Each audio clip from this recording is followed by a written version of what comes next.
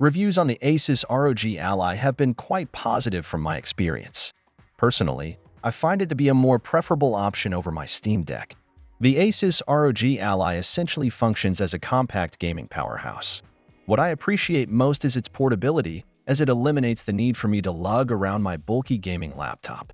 Despite initial concerns about the button quality, I haven't encountered any issues thus far. They're responsive and haven't exhibited any signs of sticking or difficulty when pressed. One notable aspect is the absence of a sleep mode, with the system defaulting to a lock screen upon pressing the power button or displaying a black screen during idle periods.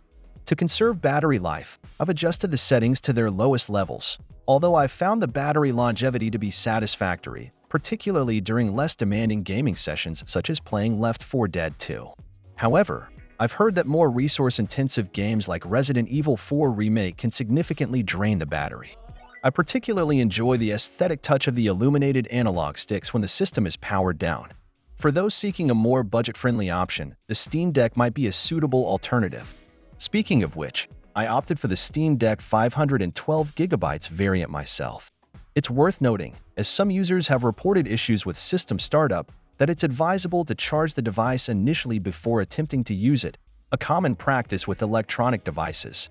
In terms of performance, gameplay is impressive and runs smoothly, albeit generating noticeable heat during prolonged use. Overall, the ASUS ROG Ally offers a compelling gaming experience in a compact and convenient package.